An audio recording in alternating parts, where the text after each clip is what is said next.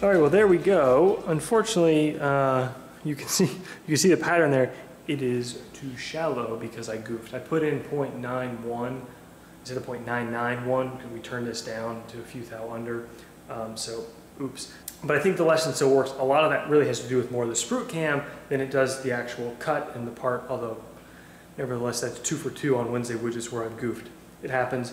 But really cool. You can see, we'll zoom in here on the closer lines, you can see there's still faceting along it, so the shorter those rotational step overs you do, the fewer. You could also change from, on that, when we do that rotary machining, from linear to the other direction and have it checker it, and that's going to further eliminate those facets if that's something that's really important. So a lot of power, a lot of functionality once you figure out how to unlock it. Hope you enjoyed today's Wednesday widget. I really do appreciate subscribing, clicking the thumbs up button, commenting below. Take care. See you soon, folks.